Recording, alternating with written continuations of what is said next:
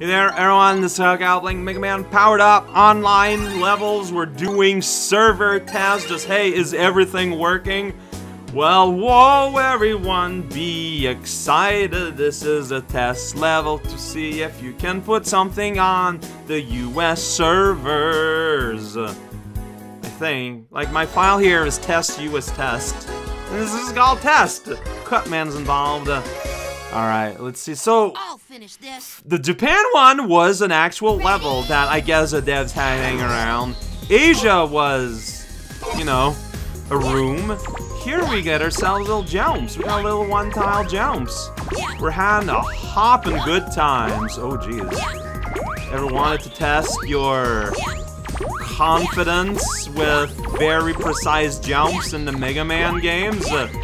Well, just find a test level and you can go for a few loops.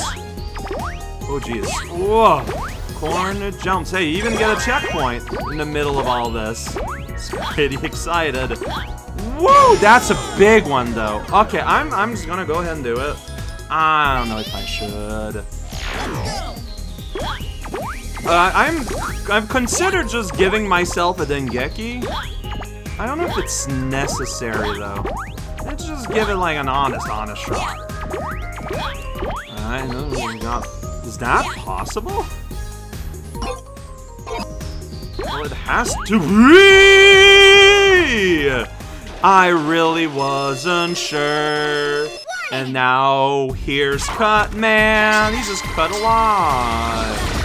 Alright, this is an important part of the level. It's the part where Cutman is here. There's no midpoints before the boss though, so you gotta do like that ridiculous jump if it fails. So don't, alright? Cutman's got the hops, and he's got a piece of metal through his skull. Do you think that affects his cognitive abilities? Probably. That's why he hops all the time. It's not because I let you land on my head there by accident. Sorry about that. You know, I don't know why I'm apologizing, but I couldn't help it. It wasn't a bit, it just kind of happened on its own. These make for very short little adventures, but considering the hell I went through with some of these, I enjoy it. Like, it's normal size, I think. It's fine. It's a fine level. Whoa, it took a little bit for that retry menu to pop up.